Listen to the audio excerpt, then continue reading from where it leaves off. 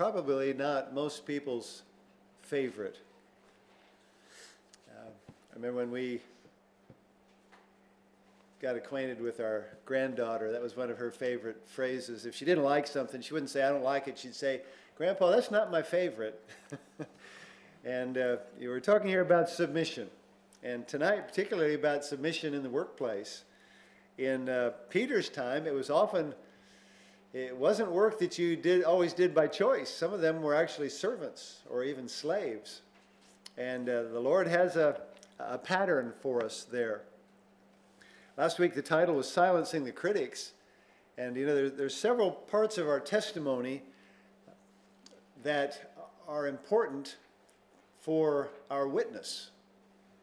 Well, maybe I should say every part of our testimony. And one of Satan's favorite hobbies is parading our faults out in front of the world.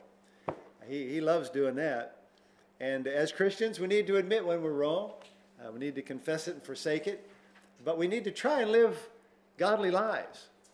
You know, as people see us, listen, if we're going to get in trouble, let's get in trouble for being Christians, not for being non-Christian in our attitudes. The whole book is about spiritual conflict. You're familiar with the term the world, the flesh, and the devil?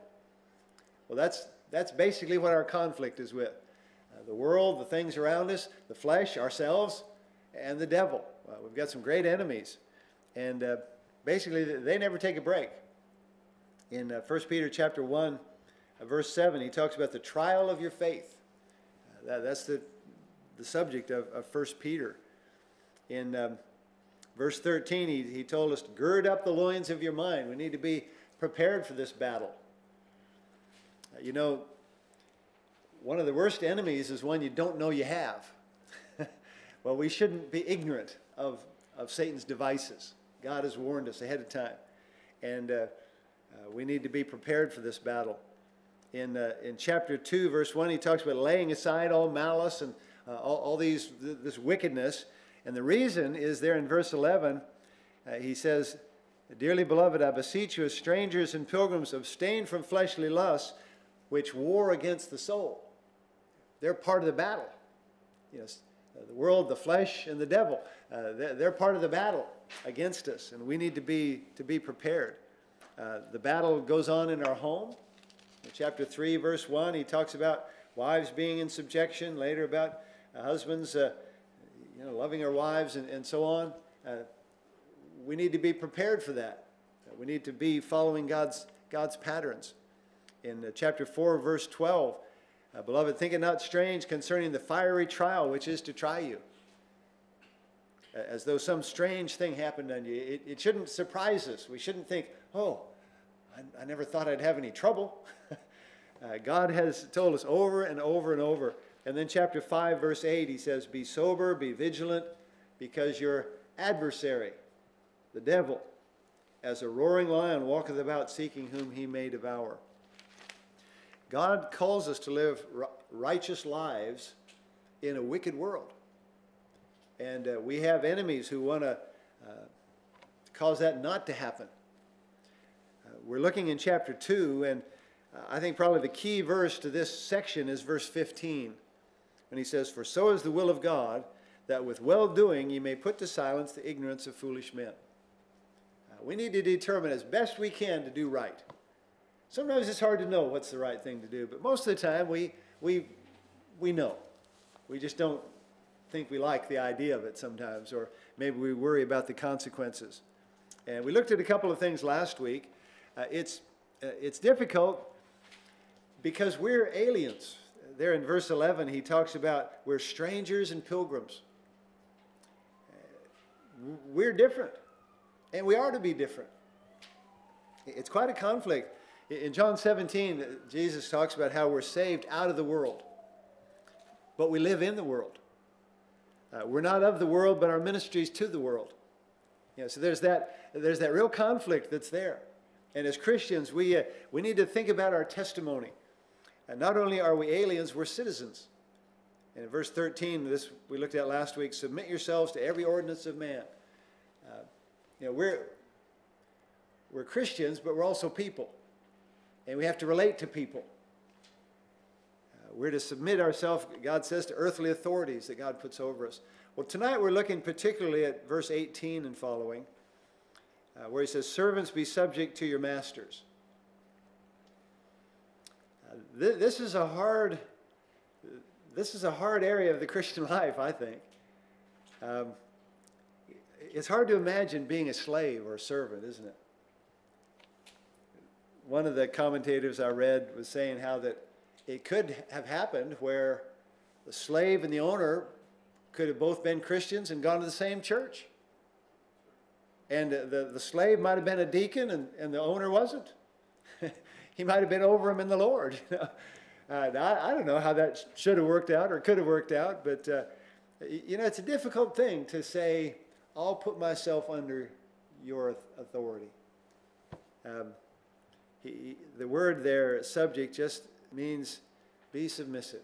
It's a military term, like an officer is over the men kind of a thing.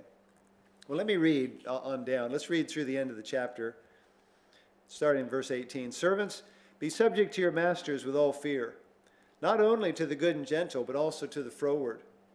For this is thankworthy, if a man for conscience toward God endure grief, suffering wrongfully. For what glory is it if, when you be buffeted for your faults, ye shall take it patiently? But if, when you do well and suffer for it, you take it patiently, this is acceptable with God. For even hereunto were ye called, because Christ also suffered for us, leaving us an example, that ye should follow his steps, who did no sin, neither was guile found in his mouth, who, when he was reviled, reviled not again. When he suffered, he threatened not, but committed himself to him that judgeth righteously, who his own self bare our sins in his own body on the tree, that we, being dead to sins, should live unto righteousness, by whose stripes ye were healed. For ye were as sheep going astray, but are now returned unto the shepherd and bishop of your souls. So the command in this section is, be submissive. And he qualifies it there in verse 18, with all fear. That means with respect. It doesn't just mean just because they have power over us, but because God has told us to. I believe honoring others is an important part of the Christian life. And it doesn't mean that everybody's over us, but it does mean that God's, in verse 17, he says, honor all men. We're to treat others with respect. And he says several times in scriptures that their conduct and their character is no excuse for us to dishonor them. In the natural way of thinking, we think, if they act this way, I'll treat them that way. Well, God says we should treat everybody the same.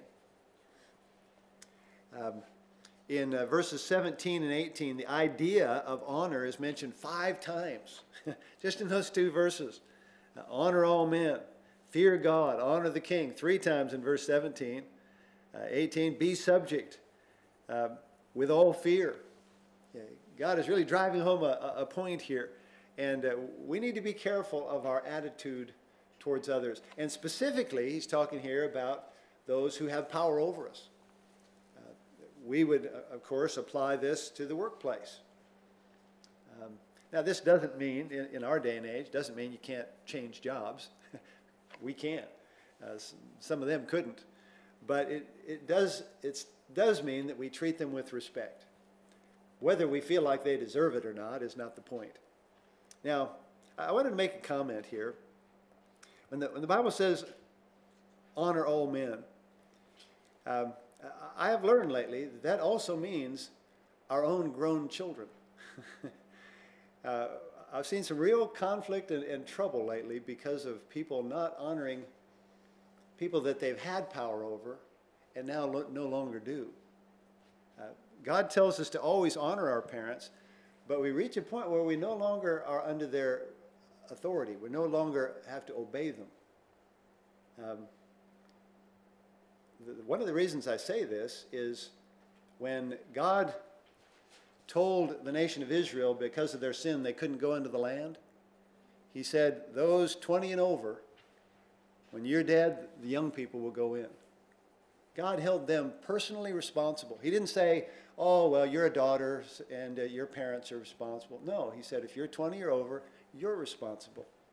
Now, this is a sidelight, and I wanted to say this to you as a church, because I've seen it cause real harm. Children should always honor their parents, but we reach a point where God holds us responsible for the decisions we make. In this portion of Scripture, he's particularly talking about honoring masters, and it's not based on their character or their actions. Their actions are not an excuse for us to dishonor them. Now, there's another thing that comes up in 1 Timothy chapter 6, 1 Timothy 6, verses 1 and 2. There could be times when you have a Christian boss, a Christian master. 1 Timothy 6, verse 1, he pretty much says the same thing here. Let as many servants as are under the yoke count their own masters worthy of all honor, that the name of God and his doctrine be not blasphemed. The purpose is God's testimony. Verse 2, and they that have believing masters, let them not despise them because they are brethren, but rather do them service because they're faithful and beloved, partakers of the benefit. The temptation would be, oh, well, he's a brother, I can miss, I got camp, I've got missions conference, I've got, we could take advantage of them, we could despise them, he says. And he said we shouldn't do that. We should be faithful, whether they're Christian or non-Christian. And that's important. A good illustration of this is in Philemon. You probably read Philemon. It's just one chapter thereafter after Titus. Philemon was a man that Paul knew, and his servant had run away. And he just happened to run into Paul and got saved. His name was Onesimus. And Paul said, Onesimus, you need to go back to Philemon. He's your master. In Philemon verse 12, Paul is writing to Philemon. He says, whom I have sent again, talking about Onesimus, thou therefore receive him, that is mine own bowels. He said, I love this fella, and I'm sending him back. And verse 15, for perhaps he therefore departed for a season, that thou shouldst receive him forever. Not now as a servant, but above a servant, a brother, beloved, especially to me, but how much more unto thee, both in the flesh and in the Lord. It's a great example of what Peter is talking about there in 1 Peter chapter 2. Here was Philemon. He'd run away. He got saved. Paul says, you go back. You submit yourself to that relationship that's there. The Bible commands us to be in subjection. We've got to make the application in our modern world, but it's still the same principle. And the motive, verse 19, for this is thankworthy, if a man for conscience toward God endure grief, suffering wrongfully. The motive is pleasing the Lord. The motive is not pleasing our boss or our master. And by the way, it could happen again. I hope for not in our lifetime, but it could happen again where there's servants and masters and so on. And we would really, we'd really have to get into our Bibles, wouldn't we, to know how to handle that. But the motive is to please the Lord. There's a passage in Ephesians chapter 6. It's interesting how these things come up generally more than once. Ephesians chapter 6 and verse 5. Again, like he was stated in Timothy, pretty much the same principle. Ephesians 6:5. Servants, be obedient to them that are your masters according to the flesh, with fear and trembling, in singleness of your heart, as unto Christ. See, the motive is to please the Lord. He goes on and says, not with eye service as men pleasers, but as servants of Christ. Not just doing good when the master's watching. Doing the will of God from the heart, with goodwill doing service, as to the Lord and not to men, knowing that whatsoever good thing any man doeth, the same shall he receive of the Lord, whether he be bond or free. God's message to masters is the same. You do it for the Lord. What you do for the Lord. And back in 1 Peter, he uses a couple of words. I found this interesting. In verse 19, he uses the word thankworthy. If you look that up, the Greek word is charis. Do you know how that's often translated? It's the word grace. He says, this is thankworthy. This is grace. And the same word is used at the end of verse 20. You take it patiently. This is acceptable with God. The word acceptable is the word charis, grace. This is grace. And what I think what he's saying there is, by having this attitude, you're living God's grace. You're not living a legalistic life. You're not leading a lawless life. You're leading a grace life. You're living like Jesus. This is thankworthy. This is acceptable. And in verse 19, he talks about it's done for conscience toward God. 1 Peter 2, verse 19. If a man for conscience toward God endure grief, suffering wrongfully. We don't put ourselves under a situation just to be there. If we can be released from trouble, there's nothing wrong with that. But if we're there and it's right for us to be there, and it's the it's the submission to God that puts us there, we need to do it for conscience toward God. It's hard for us to relate to this, I think, in the situation that we live in. But this really relates to convictions. It relates to our convictions. Paul was able to make a statement. This is an amazing statement. I'm reading from Acts 24. Herein do I exercise myself to have always a conscience void of offense toward God and toward men. Paul was able to rightly say, I've always done what I thought was right. Now, remember, before he was a Christian, he thought it was right to persecute Christians. He did what he thought was right. And when he got saved, he took the same attitude. He did what he thought was right. And the motive that we're talking about here relates back to our convictions. What does God say? What's the step of faith?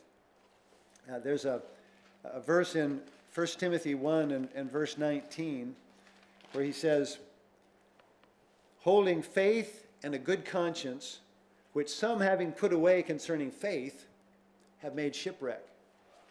The thing that messes up our conscience is when we don't live by faith. You've seen it. I would describe it as an upside-down conscience. You've known people where they have such a strong conviction about something that's not very important. Man, they are death on whatever that is. But they'll live in adultery, or they'll rob a bank, or whatever. They've turned their conscience upside down because it's not by faith. It's so important that our conscience be guided by faith. That's the motivation, and that we live by God's grace. If it's not based on faith, our conscience will become shipwreck. Again, you've seen it where people were kind of faithful, but then they got out of the way because their conscience wasn't guided by God's word. They got away from the Lord. What we believe will decide what we can put up with. And for us to live in the kind of situation Peter's describing here, man, we'd have to be people of faith, wouldn't we?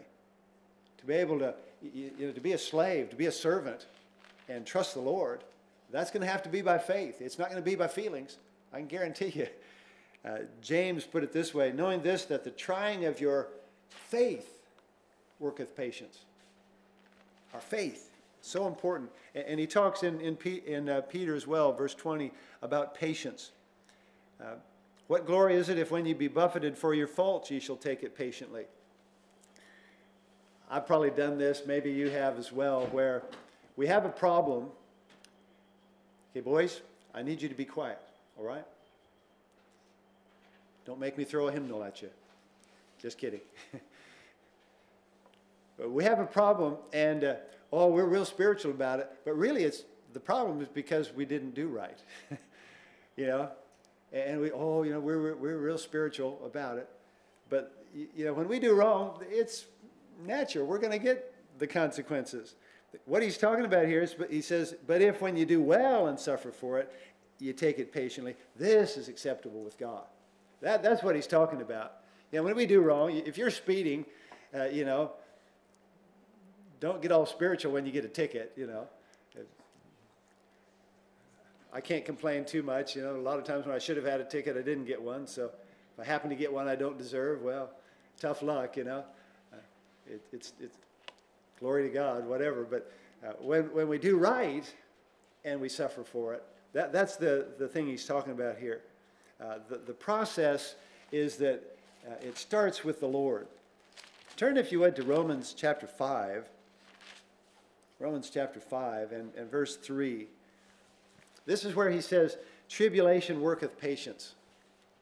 You know that phrase. Tribulation worketh patience. But see, it starts in verse 1.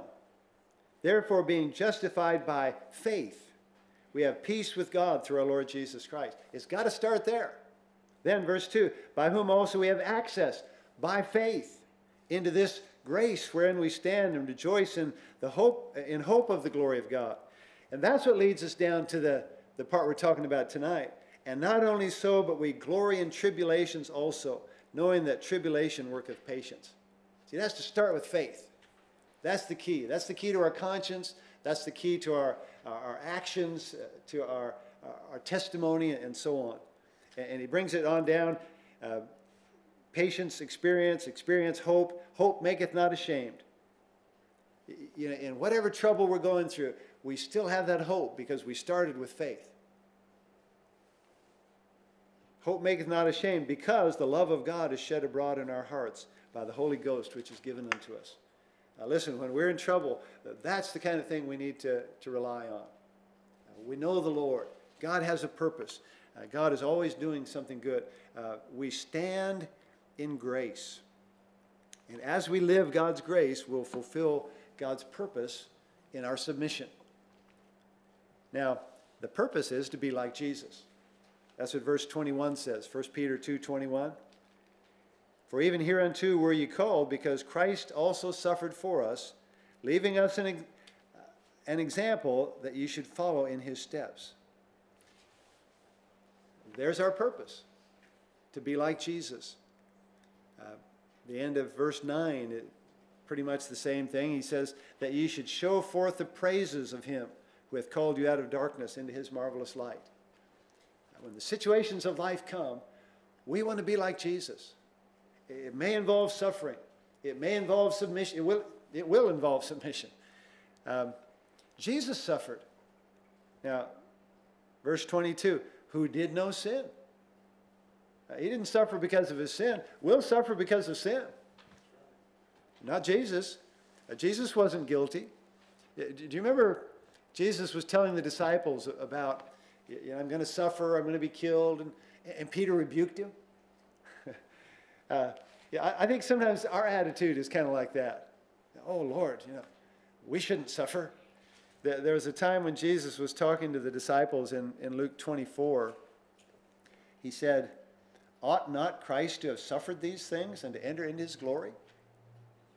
And then later he said, thus it is written, I'm sorry, I got the wrong.